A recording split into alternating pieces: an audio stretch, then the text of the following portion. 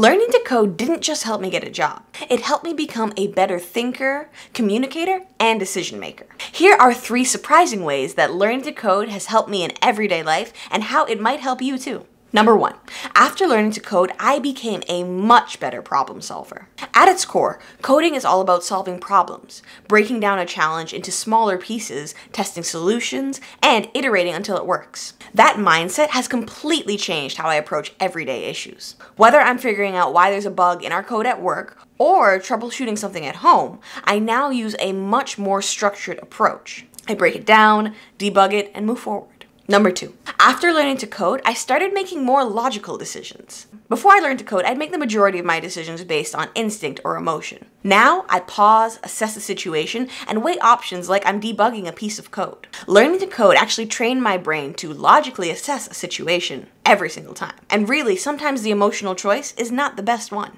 Number 3, after learning to code, I became much more comfortable with being temporarily frustrated. For anybody who's learned how to code, you know there's a moment when you're coding. You're staring at the screen, stuck, frustrated, unsure of what to do next. I used to hate that feeling. To be fair, I still don't love it. But now I know that that feeling is only temporary. There's more than one way to solve a problem. And after sitting with something for a while, or even just taking a walk, 9 times out of 10, I'll get to an answer and we'll have learned something in the process. If you're learning how to code, remember, you're not just picking up a technical skill, you're actually changing how you think and how you approach problems. And that can have a very positive impact on your life outside of work. If you enjoyed this video, please hit that like button. If you want to see more content like this, feel free to subscribe down below. And if you want to see the 3 habits that make new engineers stand out, click here and I'll see you in the next one. Bye.